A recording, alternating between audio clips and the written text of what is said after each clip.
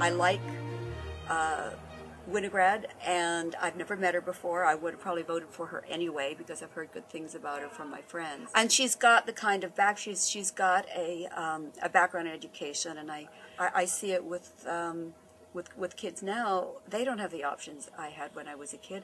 I think I turned against Jane Harman in 2005 when she voted for the new bankruptcy bill. There are so many families that are strapped in one way or another. At that point, I thought there's something wrong here. Somebody who wants good things for people wouldn't vote for this bill. I think up until that time, she was just kind of on the outer radar for me.